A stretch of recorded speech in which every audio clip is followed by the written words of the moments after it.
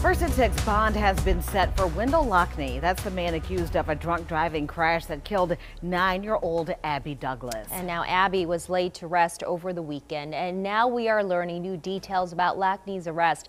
Investigators say there were open bottles of alcohol and marijuana in the car at the time of the crash. And police say he was well over the legal limit at the time. Tonight, Abby's parents are hoping that Wendell Lockney sobers up so he can be clear about how big of a loss this is for their family.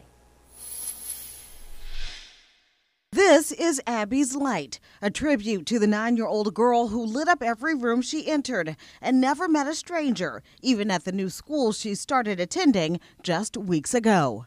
She had been there maybe 5 weeks total due to quarantines and stuff, and they said she knew everybody at the school already. Even the lunch lady came to her funeral. More than a week and a half ago, Abby and her mom were headed home from the store when their car was plowed into from behind. Mom, Sarah, blacked out for a moment and then worried for her daughter, who was in the back seat. Bystanders pulled her out and began compressions in the roadway. Abby wasn't breathing on her own. They gave us the ability for her to donate her organs and us to spend some time with her. And say goodbye.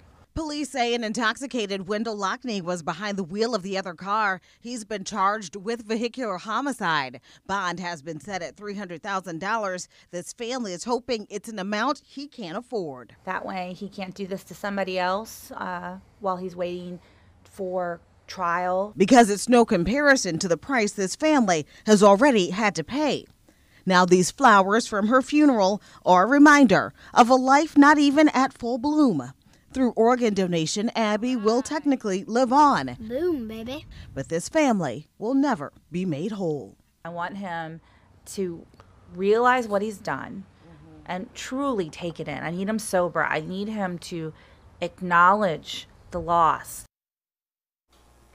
And tonight at 10, we will have more from the Douglas family and why it was so important for them to donate Abby's organs.